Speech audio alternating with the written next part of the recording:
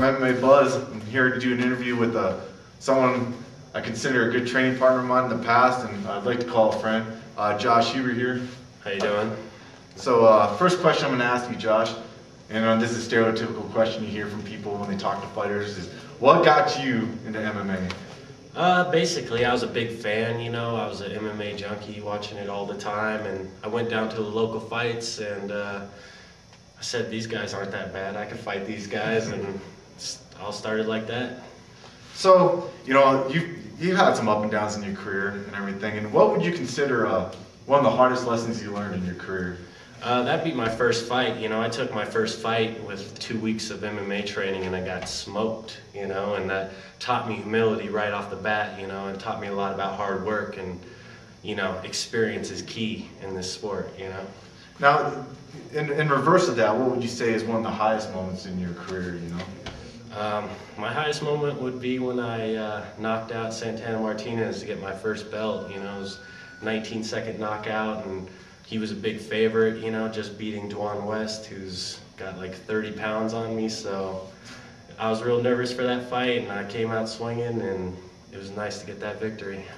Now, it's that motivation that, from personally training with you. I mean, there's been times where I was questioning myself, I was out of my comfort zone, and you distinctly, I remember hearing your voice hey Zachary, suck it up, rah, rah, rah, rah, and this is that ferocity that you bring into it. What gives you that drive in MMA to make you, in training, losing your first fight, coming back, even harder? What is it in you that you think gives you that ability, that drive?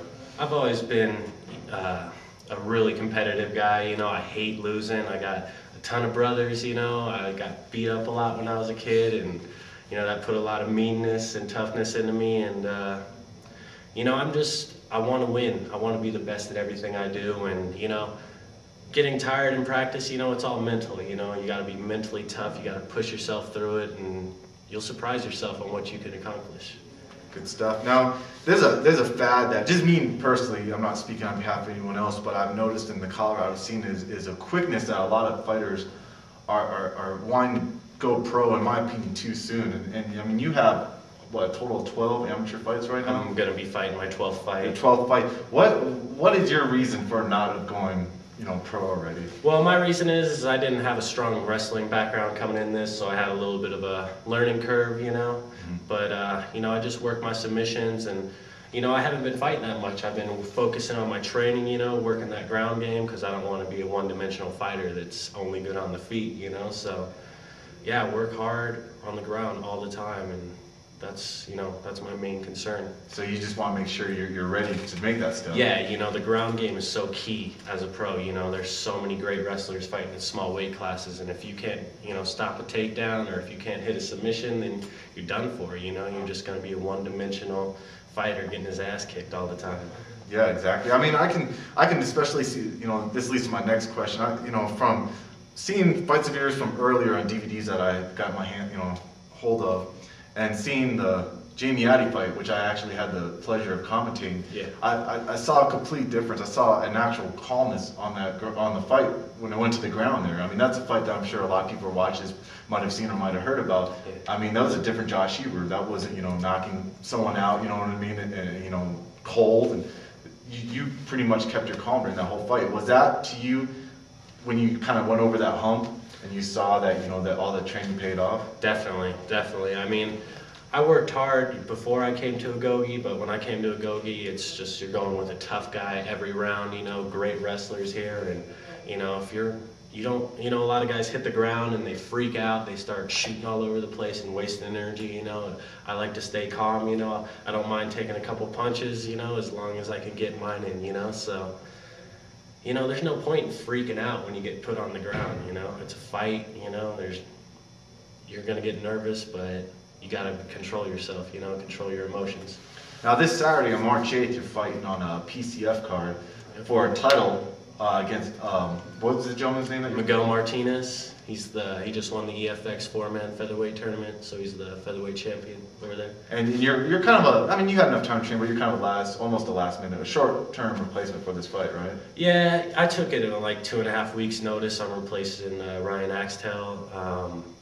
you know, I train all the time. You know, I train 5 days a week, all the time. You know, it's not like I came in this fight unprepared. You know, I don't take anyone lightly. I take every fight like it's, you know, I'm fighting the best guy in the world. You know, I train my ass off.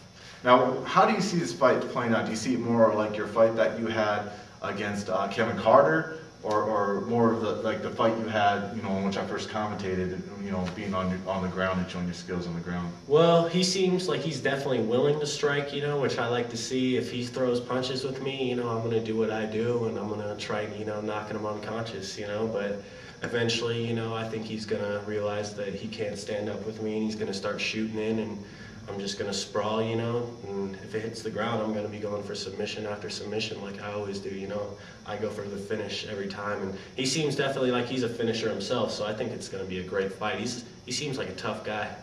Exactly. Now, how does it feel to be, you know, I'm sure right now he knows that going into a fight with you that he's going to have to watch out for your hands. Do you feel now that you fought more, does it still feel like an advantage, like you knew that you had when you first started fighting, or? Yeah, you know, I like to think that, you know, I just have that little fear in people's mind that I have, you know, serious punching power, and just, you know, just the fact that they have to be aware of it, it changes their game plan, you know, so I'm going to look to take advantage of that, you know, get him looking at one thing, hit him with another, you know, hit him often, you know, until he's done for, you know. I've never won a decision, you know, I go for the finish. I once, 8 of my fights, or 6 of my 8 fights by knockout, so I'm going to be going for the knockout. Now, if you were to win this, not to look ahead of the fight, but if you were to win it, what are your plans in the future? Well, win or lose, I'm going pro. You know, this is my 12th fight. You know, I feel comfortable in the ring, which was a big issue for me in the beginning. I was so nervous, you know, and just kind of going on instinct. But now I think of it like as a chess match, you know, and I'm actually quite a chess player. You know, I go through the motions and I set people up. You know, I'm thinking ahead. So, a lot of people don't know that you've actually, when you're fighting at 155, you won't even walk around at 155. And even fighting at 145, it's not that big of a cut for you. What weight class do you plan to fight at once you go pro? Well, 135 should be my weight class. I walk around about 150, you know, I'm not a big guy. I've been known for wearing a lot of clothes at weigh-ins just to make the weight, you know, to fight guys that are cutting down. You know, I fought guys 20, 25 pounds bigger than me, and you know, I think it's a good experience thing to have, you know. I think when I'm fighting at pro at 135, you know, I'm going to be a lot stronger, or used to going with stronger guys, because I'm usually the smaller guy in there, but that doesn't bother me too much. Now, is there anyone any message you'd like to give to people watching this, or anyone you'd like to thank? No, I just, you know, I love the fans in MMA, you know, the most dedicated fans in the world. You know, it's a real sport, you know. I don't, you know, people want to make it into a blood sport or whatever, but, you know, like, it's a real sport, and I consider myself an athlete. You know, I train with athletes. I train, you know, like an athlete. I'm not, you know, just some guy going in there to bash people's skulls in, you know.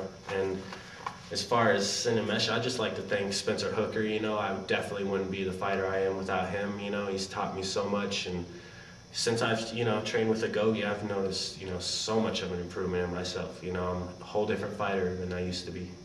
And one last question. What does it feel like to have the stigma of your older brother, Matt Millen, always over? You don't have to answer that, but. All right, well, this is Chris Zacher and Josh Hubert saying farewell, and hope you come back again to see our next interview.